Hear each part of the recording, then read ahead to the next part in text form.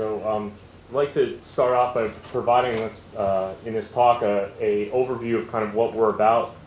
Then what I'm going to do is highlight sort of three specific social science / empirical legal studies examples of ongoing projects. I think that these projects have sort of pedagogical value, research value, but also potential payoff. Some of the ideas here are payoff for end users of legal information. And so even for the folks at, let's say, at LexisNexis, some of the information visualization, for example, that we're going to show is a way to help end users be able to mediate the crazy amount of content that they have that they're confronted with.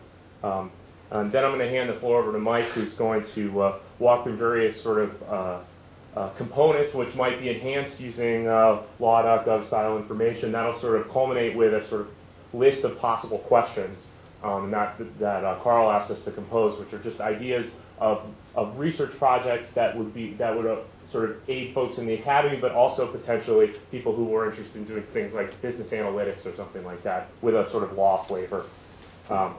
So with that, I just want to start by providing a little orientation of where we kind of come in on all of this. We're sort of involved in this big data era, and for those of you not familiar, it basically goes like this: increasing computer power, decreasing data storage costs. They're fundamentally changing the scope of scientific inquiry. And this point has been highlighted in a number of recent publications. Special edition of Nature, paper in Science, and even just a few months ago in The Economist had a 16-page special report on the data deluge, as they call it.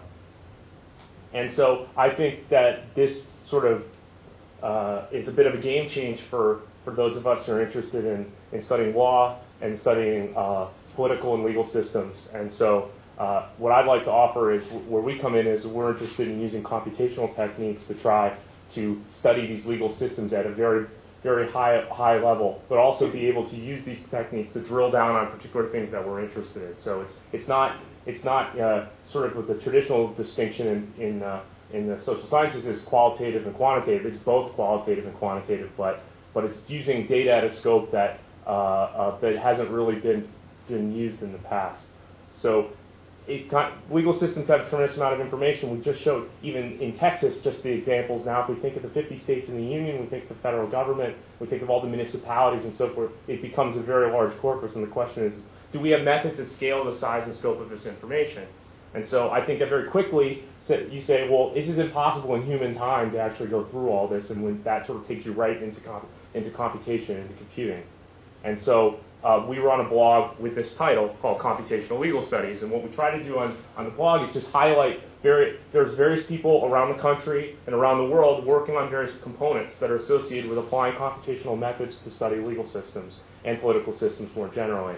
And so it's about large N data analysis. I just want to highlight, just so that I'm on the record, it's also theoretical models, mathematical models, computer simulations, and things like this are still part of the puzzle too. And one of the reasons this is the case is, you only have one run of history, and so the data that's generated from a particular process, you can't ask questions about counterfactuals. Well, what if the world was different in this way, just from a stream of data, because the world was the way it was, and the data was generated on that state of the world. And so it's important that I just want to be clear that the theory still has a place in all of this, but theoretical offerings have not changed in the way that data has changed in just, say, the last 3 to 5 years. But just on this point, I just want to highlight, like, those you might be familiar with, like Thomas Schelling's social segregation model. This and other work won him the 2005 Nobel Prize. And the point is that's a theoretical model that makes empirical predictions that we can test using data. Out of Michigan, Mike, for example, works for Bob Axelrod, and he has this evolutional cooperation model, which is a game theoretic model.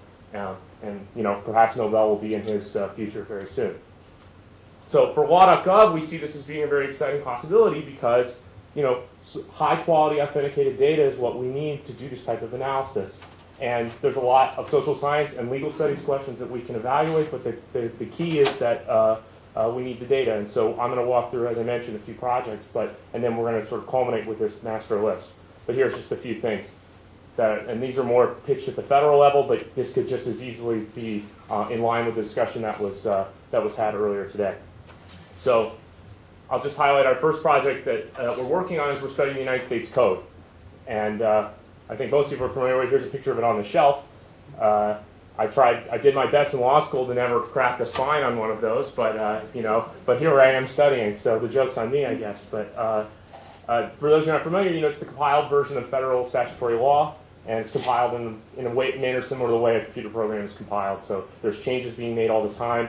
Statutes at large are the sort of chronological ordering of bills passed by Congress, and then they're compiled in this object of the United States Code. It's important to note that these do not include administrative regulations, but notwithstanding, some of these titles in the code are pretty familiar to folks. One going on right now is the census. Another one that hopefully you've made some arrangements on is Title 26, the tax code, right, Internal Revenue Code. Other ones would include like the labor law of the United States, public health and welfare, so forth and so on. So for us, we think this is a very interesting way to get a scope on, a perspective on the scope of law in a modern society. So we could ask some very basic questions like, well, how big is this thing? How big is it? We can say how many pages it is. We can say how many books it fills. Those are basic sort of starting points. Another question you could say is, well, how complex is this? And how is that complexity or scope changed over time? And there's a lot of anecdotal accounts about things like this. There's not a lot of science about this type of stuff, I have to say. That's what we're interested in doing. We want to study these objects in a way that would stand up in a scientific peer-reviewed publication. So here's another question we could ask. Are changes in the code coupled with changes in the administrative state? So how are regulations, which supplement and sort of integrate with the code, how are those been changing over time? So I just want to make the point, if you don't accept my premise about computation, about the scope of something like this that we're talking about. So here's the first page of the United States Code. Page 1, open the book, here's what it looks like. If I take that and we'll just take that and let's make it yellow. That's just so we can keep track of that page. So now I'm going to take that and I'm going to move it all up into the corner. I'm going to fill the entire page. I'm going to fill the entire screen with pages. If you did that, that's already getting to be quite a serious project if you want to read it all. That's going to get you something that's roughly equivalent to labor law in the United States, federal labor law. But, that's not how large the code is, right? So if I take this and I push this up there again, right? This right here is our page, right? It's getting pretty hard to see up there. And if I fill the whole screen now, that's the United States Code. And so again, the visual demonstration here is meant to reinforce the principle that if you want to study this at population level, you're already moving it into a space that, now I think I have a lot of folks here who may already be in agreement on this, but just in case there's a holdout, you can start reading. We'll see you in quite a while if that's the direction you choose to go. So how do we measure these objects? So I just showed you kind of a visual demonstration of how large this is. What's the approach to measure an object like this in terms of complexity? The first thing is you need to generate a mathematical representation of the object in question. That's just a sort of jumping off point for anything like this. And then you need to come up with a qualitatively justified manner to measure that representation. So I'll start by talking about, well, how would you think about this as a mathematical object? Well, you have to say, well, what are the features of the object in question? One thing that obviously jumps out at you when you look at the object is it's got a hierarchical structure. So, that's not news to most people in here, but just, a 501c3 exempt organization is a specific claim to traverse a hierarchy from 26 all the way down to C and then to 3. And if you looked at that, it would look something like this. And actually, this dramatically understates the amount of hierarchy because this is only going to the section level. And so if you went deeper, there'd just be more rings and in greater depth at different places. But this is just to give you an idea. Now, in terms of an end user, perhaps this would be an easier way to navigate this than to see those screens with a layered. This sort of a visualization, if it was interactive, might be a better way for them to have a handle on where the content is structured. This is just I put that out there as a possibility. But this is the first sort of component of an object like this. It's not the only one. One thing that the code has is citations, and that has to be dealt with.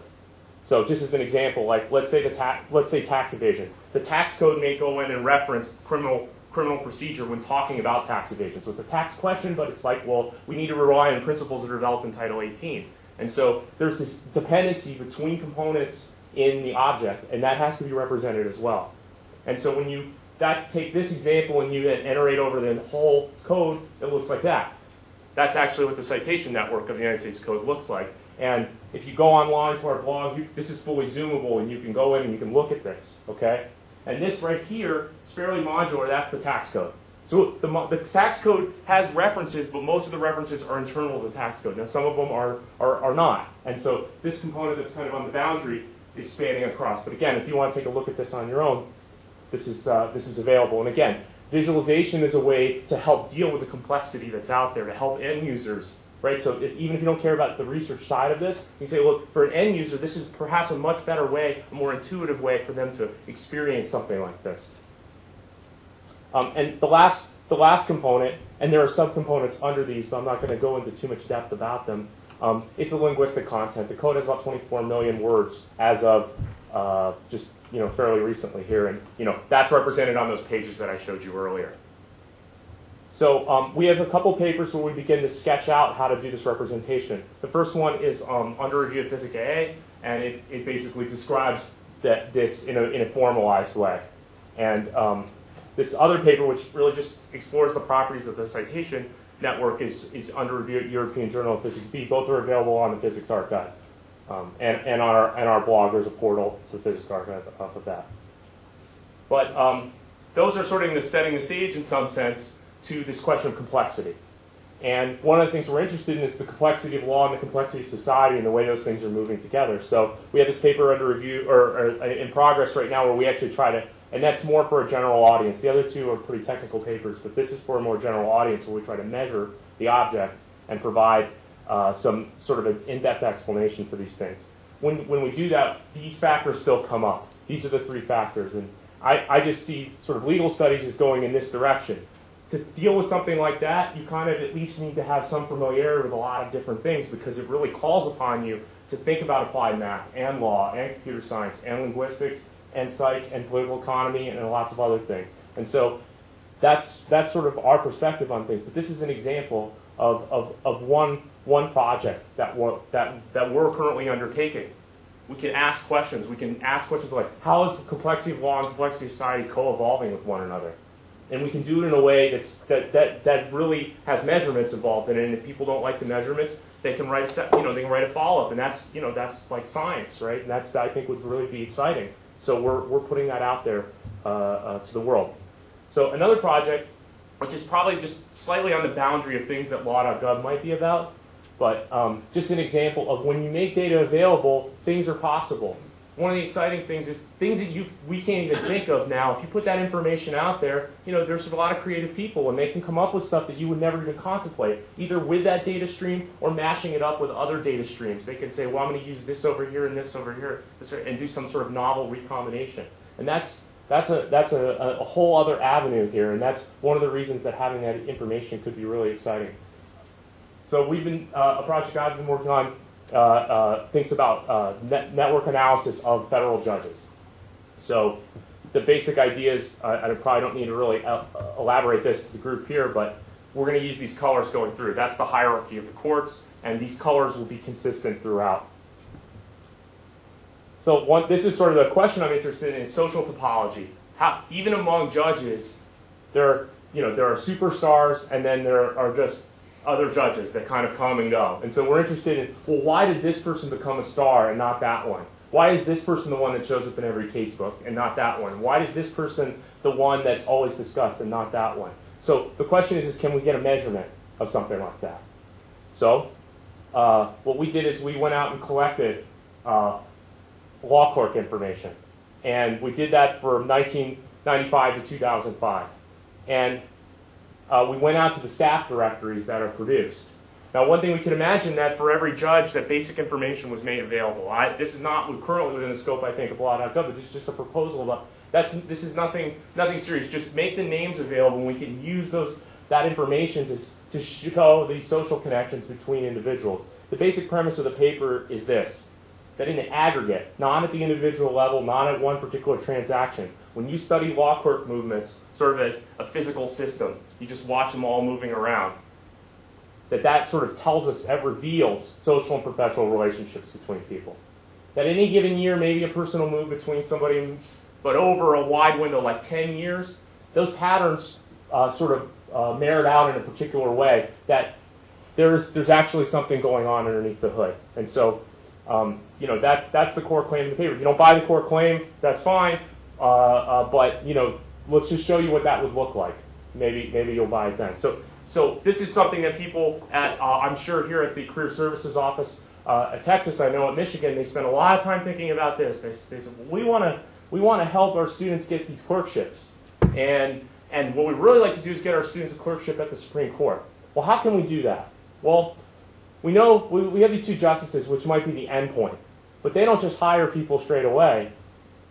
Oh, well, one thing we might learn over time is if you go to Judge A, you can get to Justice Y. That's the gateway to Justice Y. Another thing you might learn as you study the information, as they collect information over time is, and this is constantly changing, right, because the judges are going in and out, but you might learn at a given moment, Judge B will get you to Judge Y, or to Justice Y, and to Justice Z. So we might say, well, I don't know if I can get to Judge B directly. So, oh, well, if I go to Judge C, you see, I can get to Judge B, and then maybe I can get to Justice Y or Z. Maybe me, maybe not, but at least I know that there's a path. That maybe I'll make that path, maybe I won't. Same thing, you might learn something like this, these paths, and more of these as you go on. And maybe there's regional aspects to this. There are, in fact, other aspects like this. But this is information. Now, there's been a lot written about this. I'm not interested in the market for clerks per se. I'm interested in using all of that to learn something about relationships between the judges. I'm not so invested in the clerks. I'm not trying to help them get their clerkships. That's for other folks to do. But I think we do learn something in the aggregate. So let me show you what that looks like. That's what it looks like when you take the 10 years and you visualize it as a network. And so what you have is this really dense core here of individuals. And then you have this sort of periphery. One thing I think is interesting is there are components within the periphery which are still interesting. Like right here. You see this? There's all this flow into this individual. From there's only this one path that gets you into there. But there's all these people trying to flow into this person. And you see a couple more of those on the boundary. As you get to the center, though, there's these really, there's this dense core of individuals. And there's a visualization algorithm that generates this. It's not and it tries to minimize energy configuration. I could talk about that offline. But I think this is what you want to see. You want to zoom in and look at, well, who specifically are we talking about, right? So here's just an example. Now, I just want to highlight that this data ended at the end of the natural rankless court. So the point was, let's hold the Supreme Court constant for 10 years, no changes at the top, and let's see what's going on down below. So one thing that jumps out on that is somebody like Sotomayor being one of the key feeder judges, and you see this here. And if you do some graph statistics on this, her name jumped out. We had her name on a list. People generate these lists anyway. But this is a sort of not just a just so story because I say so story. This is like, if you just were to look at their behavior, they're saying she's one, exactly where you might find her, sort of left, but very close to the core. Here's Merrick Garland, a name that's been mentioned as a possible nominee to the Supreme Court. There's Alice Kaczynski, Ninth Circuit Judge, Judge Posner, Dermot O'Scanlan, and then there's Sam Alito right there. And again, he's green then because he was yet to be elevated to the Supreme Court. So I mean, if you didn't buy the claim, I think this lays out pretty much like people's intuitions, but it does so in what I would argue is a more neutral framework. We're just using this data to try to get a handle on who's who in the federal judiciary. And this lays out like, if I told people, go ahead and write down where this all lays out, I think this looks very familiar. So again, we can learn something about the system with this type of information. This probably wasn't exactly what people thought was going to happen when they put those names in that directory, but this is the type of things that are possible. And if you're interested, this paper is online. It's a working paper at Michigan Law School, and it's coming out in Ohio State. So if you want to, all this stuff's available online if you want to check it out. So the last thing I want to talk about is exploring the path of precedent, judicial citations. And so one place we can study those, an obvious starting point, is to start with the United States reports. And like here's a page, here's Bush versus Gore, page 1. From a case like this, there'll be citations in the case. And in this instance, it's similar. It's a similar approach. It's a network approach. And in that instance, here, instead of being judges, the nodes are cases. And the edges are citations, and they're directed. They're from case 1 to case 2. I'll show you a very concrete example of that. There's a case decided in 2000 called Dickerson. It cites lots of things, but one of the things it cites is Oregon versus Elstad. Right? So the case has 1 to n citations. Might have tons of them, might have a few. This is one of the cases it cites. And Oregon versus Elstad cites Miranda versus Arizona. And not surprisingly, this is why there's clustering in the graph. Dickerson also cites Miranda versus Arizona. And so this is a trivial example, but the point is just to highlight what is actually going on. When you see these great graphs, what's actually the individual components are made of. And one thing I just note, and as a point of differentiation from a social network to a citation network is, these are acyclic graphs, meaning basically time runs the opposite direction. There isn't the triangles don't close. And you kind of already knew that in the sense that Dickerson here decided in 2000, can't cite a case in 2005, right? So time has to run sort of strictly in opposite. I mean, maybe something could be decided on the same day, and then you get into this like ordering problem. But as a general matter, that's a fundamental property of these types of graphs. And I'll show you in a minute, that produces a lot of problems for us as researchers because most of the good methods have been developed for social networks, not for these types of graphs. So I want to show you, like, potential payoff here would be to study the path of precedent and the way it develops over time. So I'm going to show you a dynamic visualization of the early years of the court. And I think you get a very different perspective when you see things in their time. We see the cases in our time looking back, and we think about what's meaningful now. But if you see the decisions in their time, you get a very different perspective about what's important. Oops. Okay, we'll have to do that one more time. Bonus opportunity. Okay, so we have this movie here. Hopefully it will show up okay. Can you see it in the back? What's going to happen here is they're going to be green when they're cited. The year's going to be at the top. The year's going to be changing. And it's going to be rotating. It's in 3D. And what you'll see is in the early years of the court, there's very little citations in the largest weakly connected component of the graph. There's very few citations. They're citing things, but they're not citing their decisions. They're citing English law, French law, legal commentators like Blackstone. So in the early year, there's very little structure to the graph. I'm labeling major cases just to give you anchor points, like Marbury, the Charming Betsy. You'll see is the graph doesn't have very much structure, and these cases are kind of at the boundary. Now this is all going to change. The first sort of cluster of cases decided where they cite their own precedent in a heavy sort of way happens in the 1816, 1817 window, and it involves a set of maritime cases. So in just a second here, this graph is going to really start to take off. Right there. Okay? And these cases here are maritime cases. They build off of ideas in the Charming Betsy. Other cases begin to link to them. They start to become a central cluster in the graph. And what happens is, again, these cases aren't cited very much today, but in their time, the time in question, the year at the top, they were core cases. If you look at the citation network at that moment, you get a very different perspective about what's important. By now, Marbury's starting to become a central case, but it wasn't a central case at the beginning. It was just on the boundary. And now as time's going forward, you're starting to see, this graph's already getting very dense, very fast. This is like watching history, and it's like a 2-minute version of 35 years here or whatever. But the idea here is now you see like major cases like McCulloch and so forth. And this is available online. You can watch it again if you want to. But the idea is, through things like this, it's a way to demonstrate these ideas of what's important and when it's important, and to sort of pull out our biases. Our biases are to look now and look from here back to then and say, oh, this is this important case, but if you look at it in their prime, you get a very different perspective about what's important. So that's another possible project, things that one can do if the data is available. As I mentioned, we have this problem. We have this problem that we have these measures, good measures for studying networks, but mainly social networks. Graphs like this are much more tricky because of the lack of cycles. So we're developing this method, which I'll talk about in one second, called the sync method, which tries to work on these problems. But this is a visualization of Marbury up to right now. We call it the 6 degrees of Marbury versus Madison. The way this works is Marbury's in the center. The first ring here are cases that directly cite The next ring are cases that cite Marbury. The next ring is cases that cite Marbury, and so forth and so on. And so this is sort of analogous, but importantly distinct, as I mentioned, from social network. But it's similar to like your second and third degree friends on Facebook or something like this. And so the idea is what we call this thing is a sink.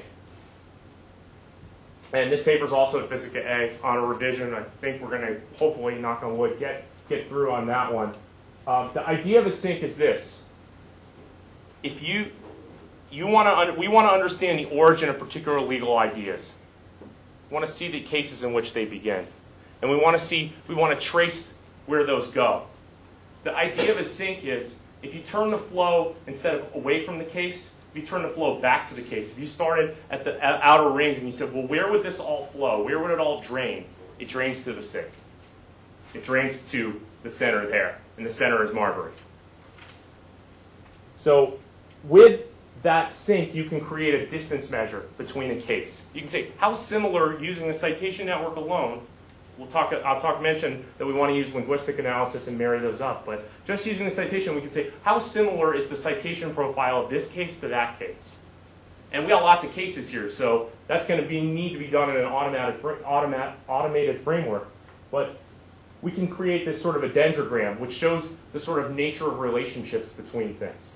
The payoff for all this, you may say, okay, I'm not sure what the payoff of all this is. The payoff is that you can color the graph like this. You can color the network, and you can tell the difference between components of the graph. So this here, these components, when you look at the network, they look like they belong together. But if you use this method, you realize they share a higher order relationship, but when you drill down, they aren't the same. What they are is they're all related to this maritime admiralty cluster, but they're distinct in this respect. One is about sort of private international law, private law, and a little bit about criminal law. So it's about torts and contracts and criminal law associated with prizes, taking of the ships on the high sea. So under the prize statute of 1812 and subsequent prize statutes, but under that statute you could take a prize. You could take a ship under the high sea under certain conditions. But if you violated those conditions, you may have committed a tort. You may have impaired somebody's contract, and now you owe damages to the person to those goods were to be delivered. And you may have committed piracy. And that's what one of those components is.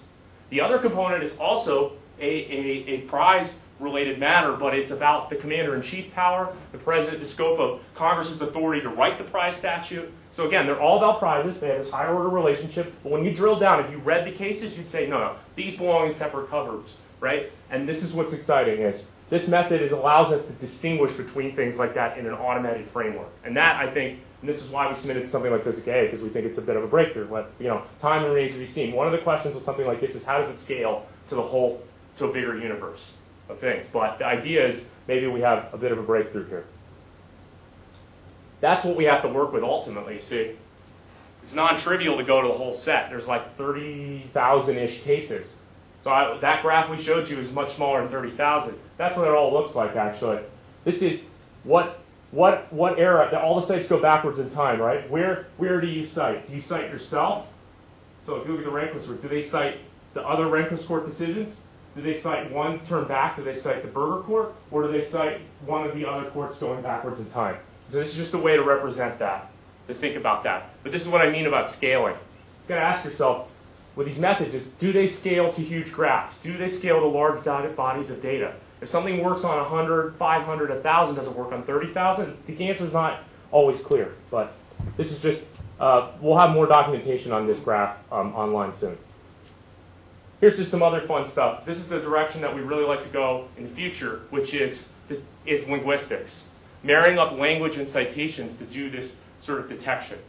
And like here's an example, and this is not like a serious study or anything, but it's just, if you look for the use of the word, you take all of the cases and you just look for the tokens like abortion. This is the word frequencies over time. There's a little spike here, but there's almost no mention of this stuff, and then there's tons of it, right? I mean that's like goes critical from nothing to critical, right? And then you see property.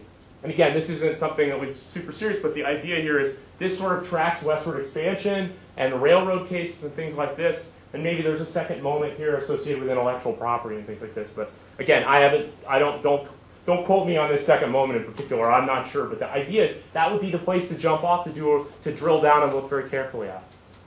So I've offered you several examples of possibilities. The idea is these are only meant to be emblematic. So maybe you're interested in something completely different, but this is the type of things that are possible.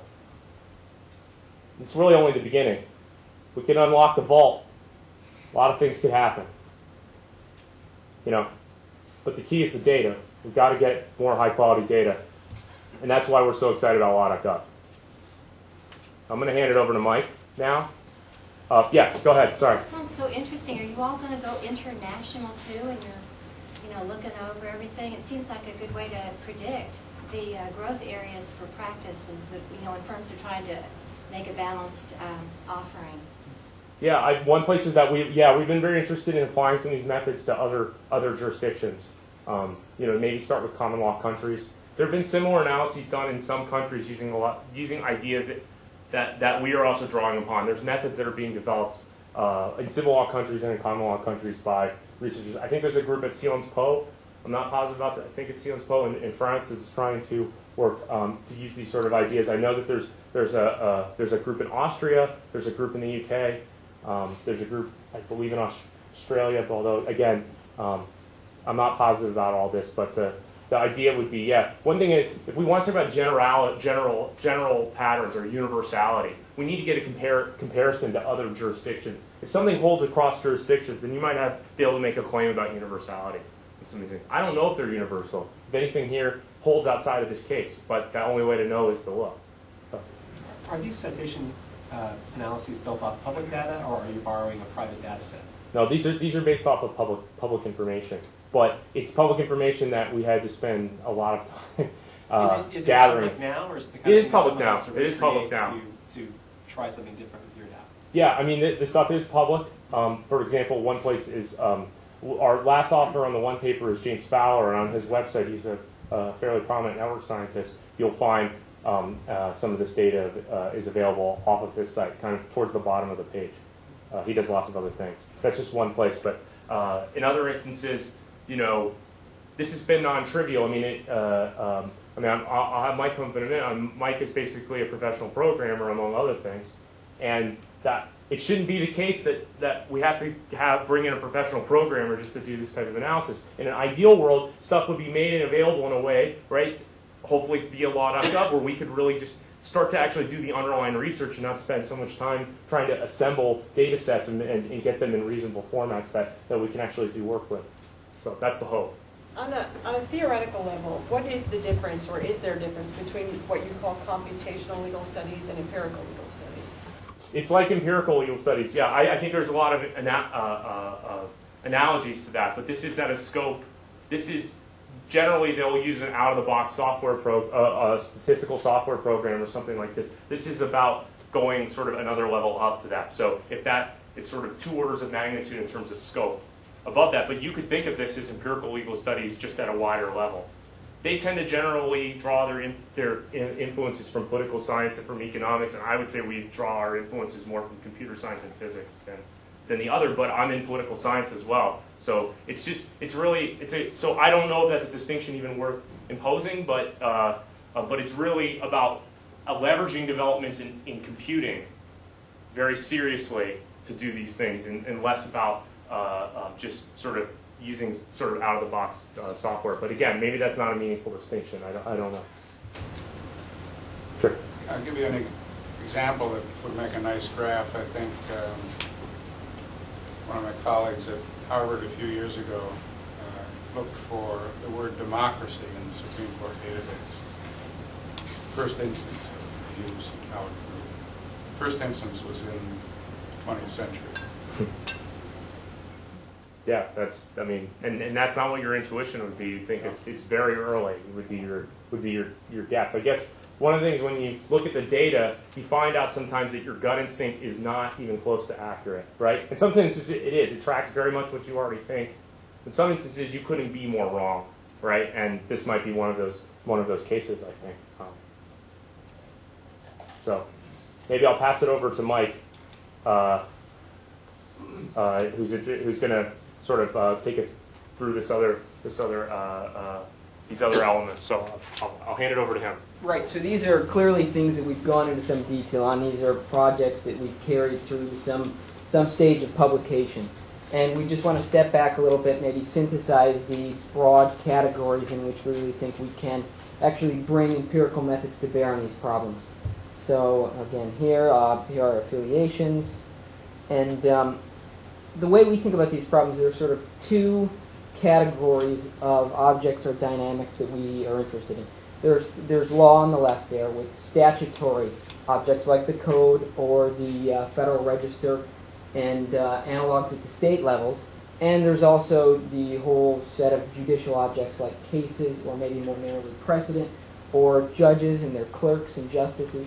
And these are somewhat distinct from the study of the dynamics of disputes, right? So you have mediation, maybe you have, there are some databases of labor mediation or arbitration, right, that you could analyze.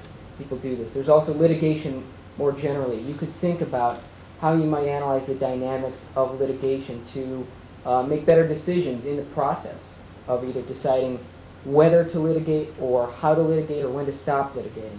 And so we're just going to present a few examples from each of these categories other than mediation, because we really just don't have enough on that front at this point to be very worthwhile. But again, statutory dynamics. Dynamics are what science sort of cares about. It's a basic conception, right? You need to think about dynamics in order to understand problems. So what might we be interested in? There's the U.S. Code, which we showed some existing research that we've done on. There's the Code of Federal Regulations. Both of these only recently have been provided for bulk access download.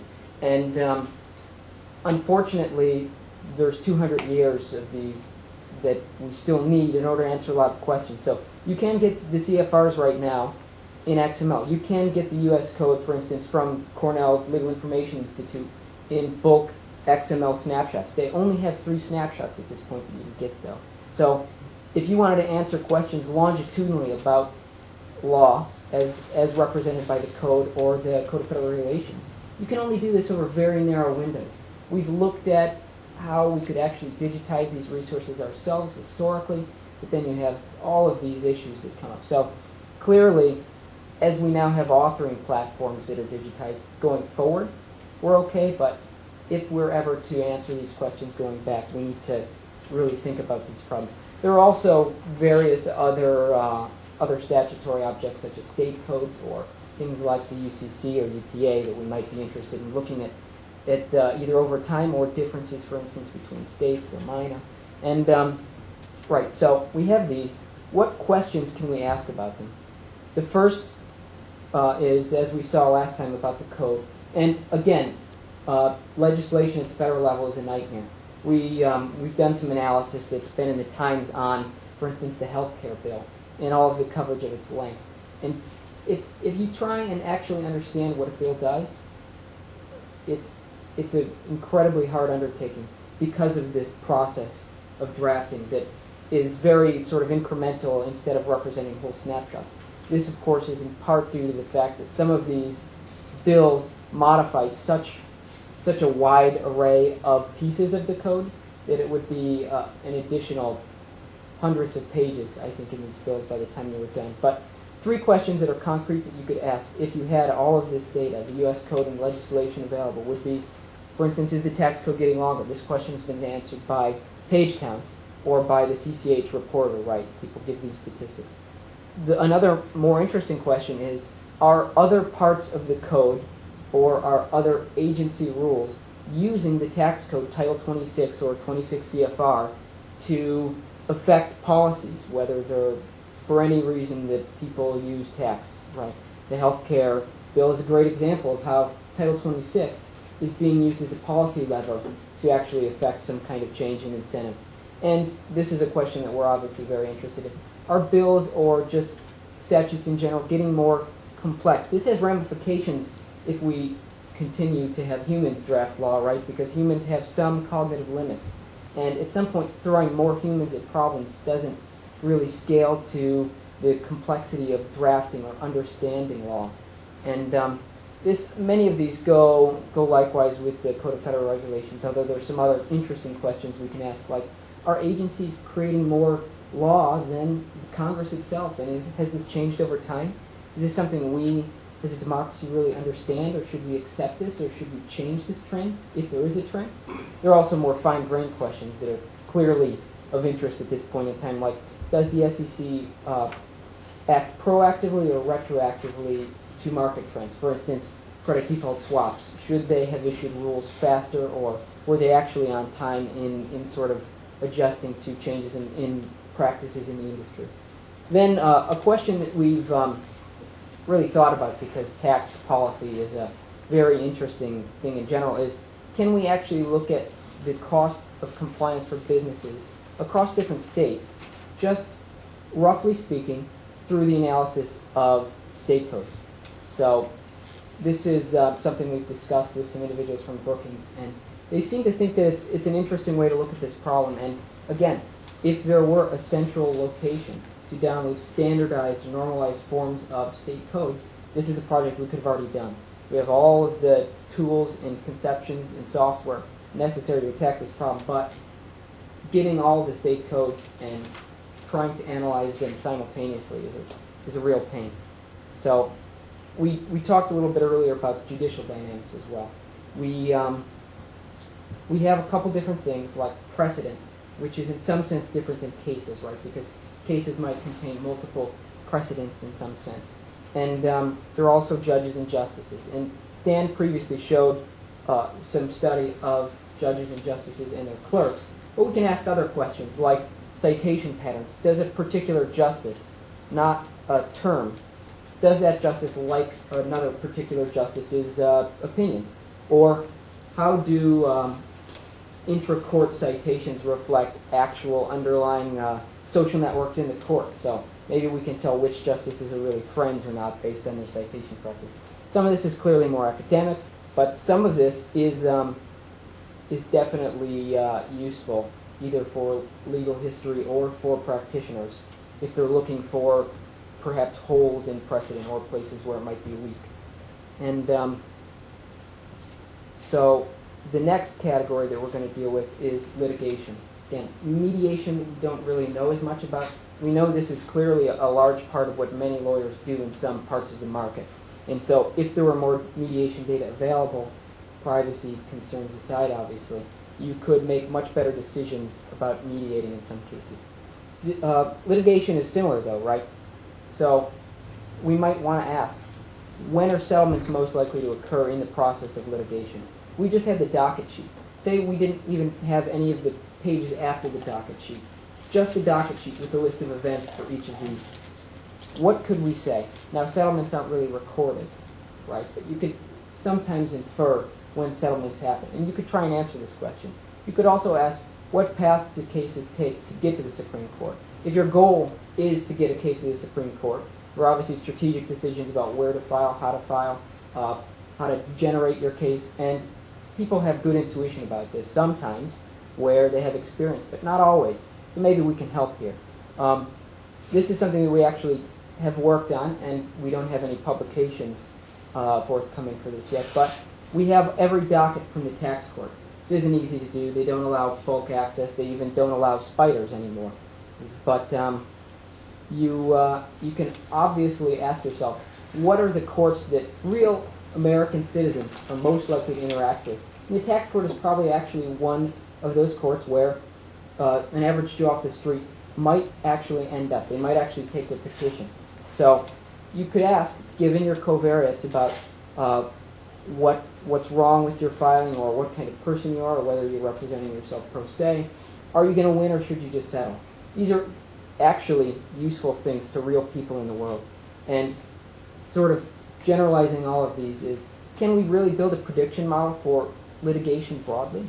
Could we actually give you probabilities of transitioning from state to state, from motion, some kind of motion to some kind of success or failure in a case? Because we live, as Dan said, in an era where we have so much more data that we really should at least try to make more reasoned decisions instead of just relying on gut instincts or experience. Not that those aren't useful, but if we have the data, why don't we at least see if we can do better? So these are just a few of the ideas that we've come across in our our few years here in empirical or computational legal studies.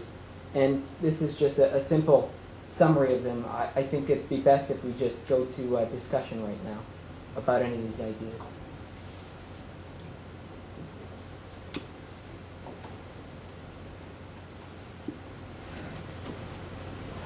Well, that's interesting, the thing about the citation to the same court. When I was on the Court of Appeals, there were 9 judges, 3 panels, and the court at that time would cite any court opinion in Texas, any other Court of Appeals, or it's for court. And I made the argument that a court should first look, in the interest of stare decisis or precedent, should first look to an opinion we had written, and we should always follow what we had written before we follow what us another court. And it is difficult to convince, but ultimately I managed to convince the people to first cite to first court, because if you don't have that discipline, then any opinion can go in any direction no matter what that court has done. If they can find some other court somewhere that's done what they want to do. Right. So you really would like more certainty in sort of the jurisprudence that somebody might have to consider in order to make decisions about their litigation. And clearly that's a good principle if you'd like to make it easier for litigants. So that study is interesting about how you can grab that. Yeah, I don't know if justices or judges always use stare decisis in the opinion, but there are ways just by categorizing opinions and then looking at the citation networks to see which courts maybe do follow this principle and which don't. So this is clearly something that might go into a litigation model for predicting. If you know that somebody really holds dear to them this principle, then you can guess which cases or which precedent they're going to use in their opinion. So these are important things. Have you thought about looking at who gets overturned? Right. So this is a little bit harder because just purely traversing citation networks won't get you the answer. You need to actually have something like effect from Shepard's, for instance, or Keycite in order to say, is this a negative or positive citation? And is it to a dissent? Don't always agree. No, right. So I think coding at Lexis has changed over time in some sense. But these are things, again, that other firms have added value on. Theoretically, you could train text classification methods to perhaps detect sentiment, positive or negative, in paragraphs with citations or sentences.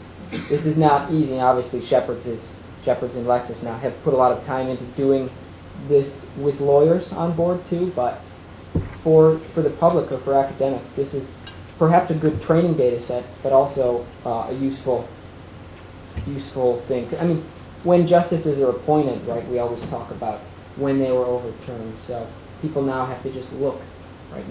Maybe you can go to Lexis, you can type in the name of the justice, you can then go through Shepard's or something and find negative affect cases, but Lexis doesn't have Shepard's for every case. And you could, if you had access to every case, automate the detection of overturnings of justices like this.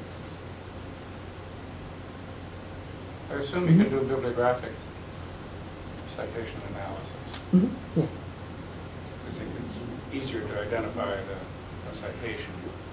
And you then classify them by whether it's a journal or whether it's a newspaper article or whether it's Wikipedia or whether it's... I think that the answer varies. People have done that manually. But yeah, the answer varies. You can train a wide variety of classifiers or just set a couple regular expression patterns or build some kind of tokenizing or classification trees. But the answer is you can do pretty good with simple tools, but to get good accuracy you really need humans, or you need to put a lot more time into it. I mean, one of the things that we're interested in, at least inside the academy, is there's lots of claims about something like the evolution of the law. That'll be a phrase that's used a lot. If you want to take that phrase seriously, it seems to me this is the beginning of a concept like that. And one that sort of an evolutionary biologist would actually take seriously is we need to specify a fitness function. This is the things that go forth, and this is where the affectation is actually very useful. We need to know what things. So here's a question you might ask: is a bad site, is all good news bad news? So what's the worst thing for a precedent? To never get cited or to be cited negatively? I'd like to know the answer to that. I mean, if we want about evolution of the law, we want about what's fit and what survives, I don't even know the answer to that question. My intuition would be say getting any cite is better than getting no cite over some period. And in some sense, you might say, if you haven't been cited for how long are you functionally dead? Maybe you'll be revived, right? Maybe it's that this sort of principle only comes around so often, and it just doesn't get cited, and maybe there's some exogenous event in the world. Maybe there's something happens in the world that makes this case important again. But then there's cases that are in a space that constantly are being treated, and this case is ignored, and it's as if it's dead. But maybe it's never been given a negative cite on you. It's worse than negative. It's just not cited at all. I mean, if you look at the Supreme Court's decisions, just as an example, something like half of them have never been cited a single time. Not once by another Supreme Court decision. Now, I'm not here to say they're dead, but that doesn't look like life to me. You know, half of them never been cited once. So that's just an example. I mean, that's a paper that somebody else wrote called "The Web of the Law." But the interesting, all these citations have these flavors to them. They have a particular sort of distribution associated with it. And again, that informs even, I think, our judgments about how, from a pedagogical standpoint, how to train lawyers is to say, look, you need to understand the landscape in which you're working. Most of the things aren't going to get cited at all. Why did things become the things that get all the cites versus other things? Like, to me, is something that is useful for practitioners. It's not just some academic point, although the academic point is about evolution. We're going to talk about evolution. So I would put that out there. But you're only talking about judicial opinion. That's right. Just within that space. 10 years ago, there was a judicial opinion, and it hasn't been cited since in subsequent judicial opinions. Right. It could be because it was so clear and absolute, and bang, everybody looks at it and said, "Oh, no point litigating that." Right. No, I mean, it wasn't cited at the Supreme Court level. It could have been cited by that's the Court right. of Appeals. And see, this is the thing. If we had all that data, I could assess that at all levels. Right? I could say, it's not only not been cited at the Supreme Court, it's never been cited by any court in any jurisdiction anywhere. Then it gets to be hard. Now, it may be that this thing is bulletproof. It's such a good opinion. But that's not what we see often. We see burstiness. Right? We see patterns of burstiness that work like this. No opinion seems to have that flavor generally. What happens is it starts to elaborate a principle, and people want to test the subcomponent principles in some hierarchy. So even a case that's really unassailable in some sense still agglomerates just the citation, in the sense that they say, well, in this prior case we developed this principle, now we're sort of need to question this sub-principle or what have you. So even in that space, it may not be the case. Now maybe it is. Maybe it's just bulletproof and it never gets cited again. But so go back to the the clerk pattern thing. And next one. The graph. Yeah. This or the other? Well, the other one, actually. Okay. So we've got a few outliers there that really don't connect to anybody, except or maybe just two judges back. Yeah. These are all federal judges? All federal. So the blue is district court, the green is circuit court, and the yellow are Supreme Court justices. So the general pattern is green tends to be in the center, not a huge surprise. Yeah. Blue tends to be on the boundary, but it's not uniformly the case. Now, one thing is I recognize right off the bat there's limitations. This is just clerks. One of the things we want to do is study citations also. Do the citation patterns mimic this sort of pattern, or are they different in some ways? So a lot of times people say, if you do citation analysis, I don't know if I really learned anything, because I might just cite you because you wrote this really good case. Or you just wrote about a case that's controversial or important, and it's nothing about you in particular. It's just that you happen to catch this case, and now I'm going to cite. You just end up getting cites. So one of the reasons we did this is we wanted to create some alternative way to measure the same sort of idea. And maybe other ones. The point is the more data you make available, the more we can test propositions like this. But so well, for instance, the isolated thing in the bottom center. That little... You've got a green going up to a blue, going up to a green. Yeah. what does the placement mean? The placement here is going to be unrepresentative of much. Well, this placement is kind of heuristic and should only really be used on the largest weakly connected component. So the fact that this isn't connected to the rest of this stuff makes the layout algorithm sort of just throw this to the boundary. And the distances between these nodes no longer mean quite as much. So if they're not connected, it's not, if you're not connected in some way, the algorithm doesn't really have a way to deal with that. But almost everything is connected. So the point is that little cluster there could be over here, or over there, or over there. The one that's unconnected. Right. Could it go anywhere? The things that are connected are placed for a reason. The green one is below the blue one is below the green one. What is the bottom green one mean? Those are actually two. That's a sort of random property because actually there's the 2 and then there's the 3 and they're not actually connected. That's just what it does is it basically randomly places things that are unconnected. Oh, they're overlaid. They're just overlaid, and there's no meaning to that except for just by random chance they happen to land there. But everything that is connected, there is a meaning. Those distances are based upon sort of this energy minimization configuration. Unfortunately, I didn't include the slide, but I could show you the process by which that graph is actually generated. It starts as a big cluster, and what it does is it sort of zaps it with energy, and it pretends that each of the nodes have magnetic charges and that are trying to repel one another. And then so the more connections you have, those are spring coils that hold you together. And so the thicker the spring coil, the more likely you are to stay close. So the spring coil that's in your mechanical pencil isn't going to hold anything together. The one that's on the back of like a 18-wheeler is going to hold you together. So the more connections you have, the more other connections you have, the more you're likely to stay in the center. So anyway, that's a little background on that. But. So I think what might be really interesting here is thinking about what questions of policy you might, or problems. Like when you started to put this up, I thought you were going to also talk about, judge performance or whether or not a judge is particularly effective in moving things along. And I wanted to share a story from the National Institutes of Health. And they wanted to know which of the professors they gave grants to were more effective at using those monies to develop something that ended up having social benefit.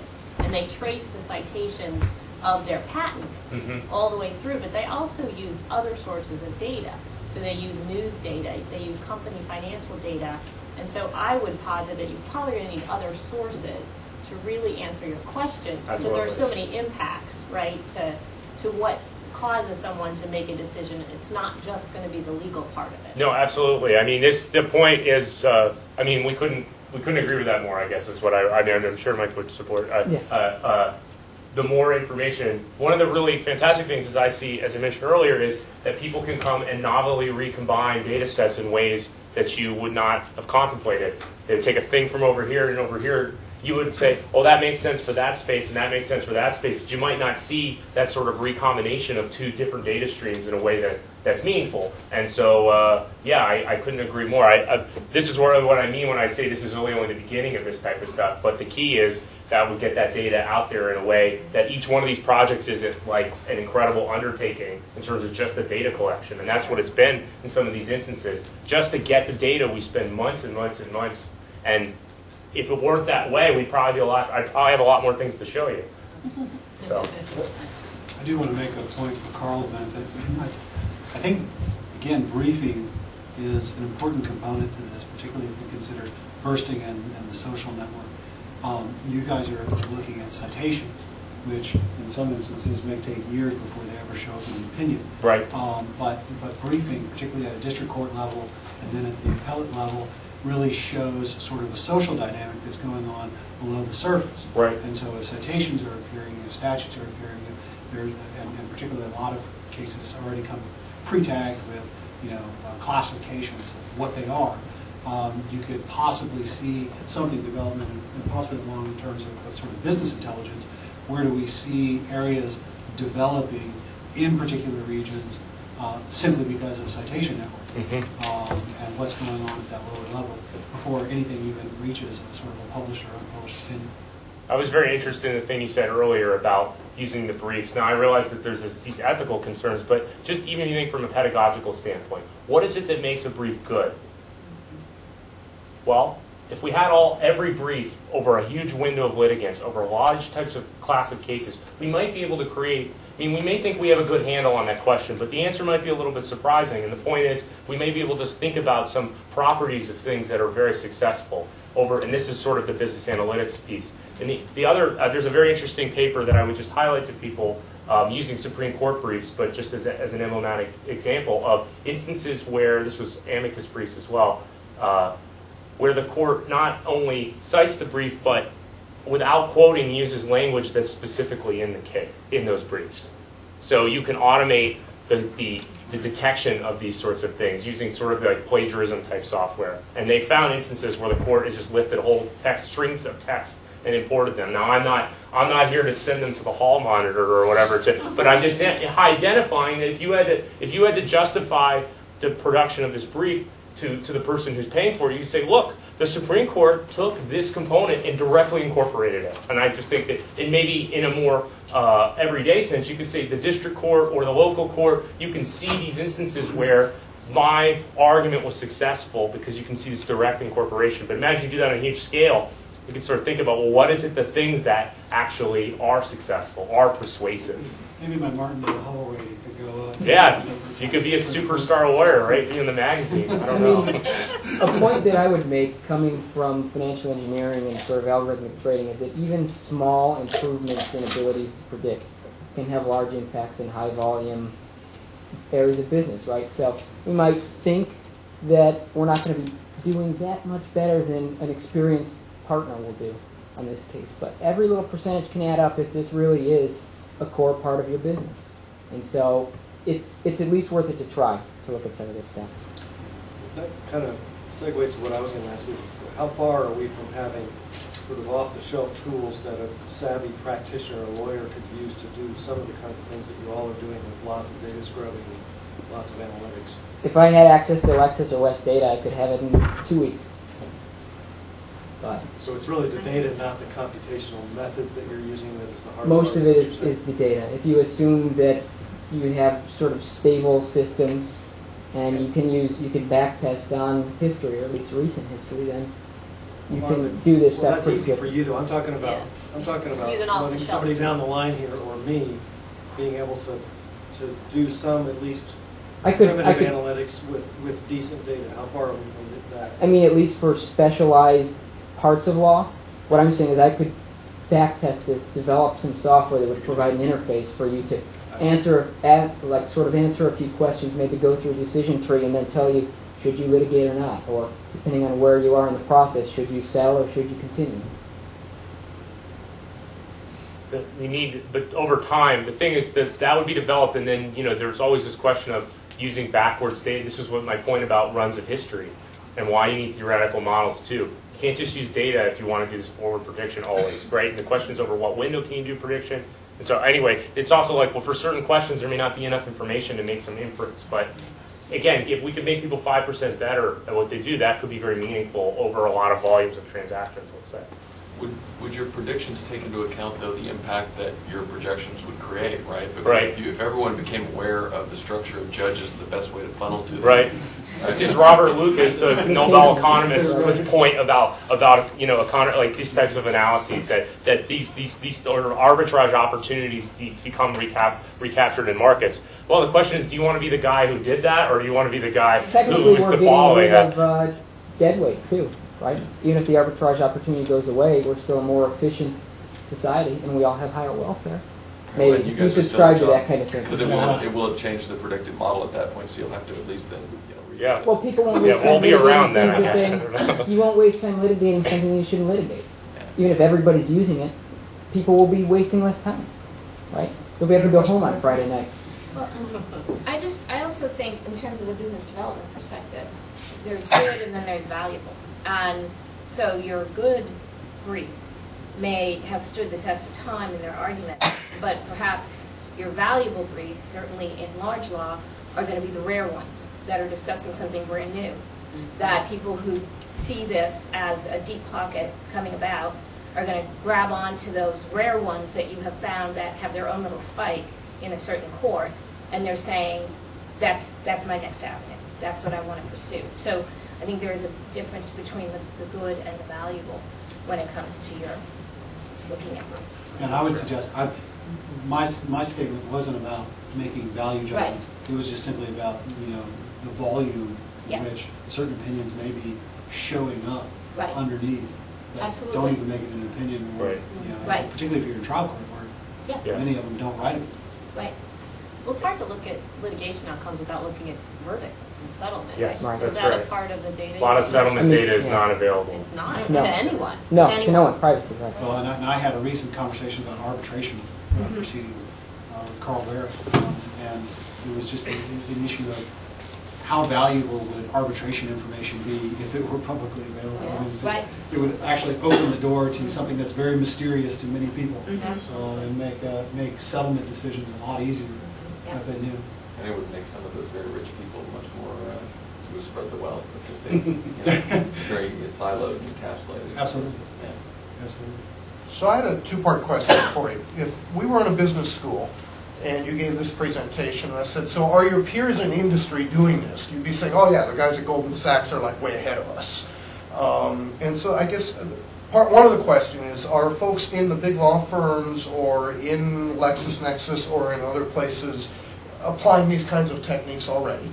And then the second part of the question is, are you alone in the academy, or do you have peers in the law schools that, again, if this data were available, is there a large population of researchers just kind of waiting for better data?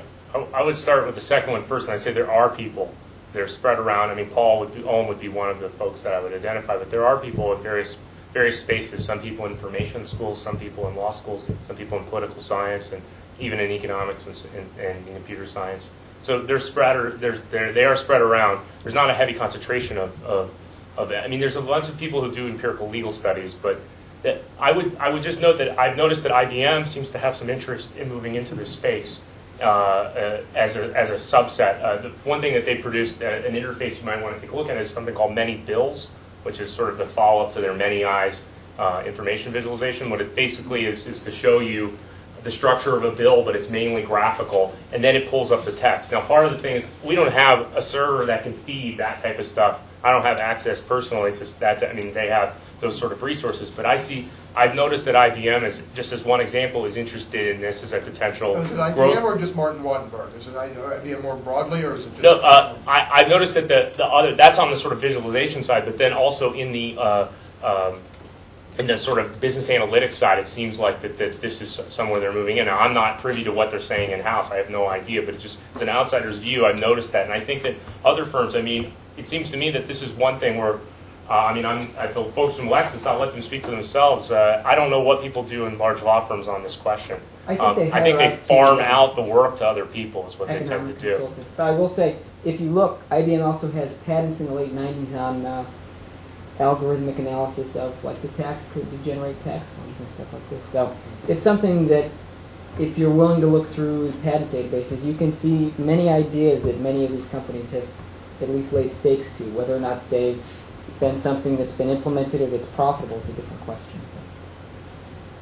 Yeah, I don't know what Lexis is doing on this front. The one thing I would say, it seems like Lexis and Westlaw are uniquely positioned to leverage the data streams they have and then sort of provide consulting services as a I don't know whether they're maybe you're not privy to even mention that, but it seems like not an obvious, but something that would be worthy of investigation. Sure. Well, we certainly will work with particularly large law firms if they want to use their internal data. Yeah. But we do have visualization and analytic products that are well known or public knowledge. If you want to look at the court link profiles, you can look at all of the federal docket information and find out a profile of a judge, what kind of cases they hear, how they've decided things over time. You can find the profile of an attorney who's argued at the federal level for similar types of questions, and it's all makes nice pie charts and it's graphical. Where we've had the most demand, interestingly enough, is around our company data. So if you are trying to, there's often issues of fact in a legal case, and knowing the corporate hierarchy of a entity, knowing the assets that someone owns or has a claim that they own, those are the places where we can find most of this, because that's where people will pay for it. I haven't really found that there's a demand for this. Now, we're playing with a lot of this stuff in how you look at legal data, particularly if you think about the folks coming through law school now and the way they learn, and differently than how anyone else in the room maybe learned. So, you know, that may come to pass, but right now what people want to buy is not legal data in this visual way. They like the rest of our data that way. Do you have any plans to sort of produce in-house consulting services? That would be more, we will do the data mining for you. That was kind of what we will mine the data for you and just provide you input results using our data, not yours. Using our data, to answer a question? Not just a question, but like to provide like one of these prediction models or predictions about your likelihood of success, let's say, in a space. Sure, particularly around litigation, right? Yeah. That's where people spend money, it's on Yeah, litigation. absolutely. So they want to know before they take a case the likelihood that they'll make money on that case. Those kinds of services, the more data that we can pull into them, the better our prediction capability. I'd say they're nascent, right? Yeah, okay. But sometimes too, some of what you're telling and talking about intuition, it depends on the scope of your practice. If you're practicing in a county in Texas, you know all the players. Right. You know how that judge rules. You know you don't want to be in his courtroom. You rather be in her courtroom. So it's really who are you arguing or who are you aiming at? And I would say you're probably aiming at large law that has a national practice, and they've got deep pockets. They might be interested in paying. I will point out that as a small publisher, I feel like the key is dirty data for a lot of it. Even if we can free it up, you know, finding a way to clean it up is the problem, which has really been where the large publishers have spent the money making sure that data is clean, but you know, for good reason, they're not about to share it with us. And that's been one of the limitations, certainly with our business, is how much time and effort we've had to put in just to clean up the data that we do use. This is actually a two-part question that kind of builds off of some other stuff that's already been asked, but just from my assessment, kind of looking at where publications are coming from, in this kind of, given this sort of a definitional of this field you're in, a lot of it seems to be coming out of Europe. Is that because, and I guess the second part of the question is that because data is this more available over there, and if so, is there something that we could try to emulate as far as on this side, or is that just? I don't know if it's any more available. I don't know, Mike, if you have any thoughts on this. I think the data is more available. It's a different kind of legal system, though, for the most part. And a lot of what I've seen done over there, we've been to a few conferences, is a much more abstract kind of research. I might argue that in the short to medium term, it's likely less useful to follow those paths that a lot of European research centers have followed. So maybe 50 years from now, those will pay off. But in the short term, I think that the kind of discussions we've just had about business analytics are probably much more feasible. So. I mean, there's a group, I'll just give you an example. There's a group called, I think, the Leibniz Center in Amsterdam that is appended to a group, the Artificial Intelligence and Law group. But I guess some of these I would definitely second the point Mike's position, which is, you know, these are fairly abstract, developing automated systems of reasoning and things like this, which again could be very, very useful. You know, maybe the machines will be in charge soon. I don't know, but that's one thing. But this sort of more short-term, you know, help me with my case right now. I see a little less of. I do think that part of it is the training there for PhDs is sent that they have PhDs in law that are centered on law, and then they tend to one of the places they tend to go. It seems like at least with some of the groups is computer science first, maybe economics, maybe some of these others, but they have more training in this type of space, so they're in some senses ahead on some of these questions. I don't know. Okay, well, thank you very much.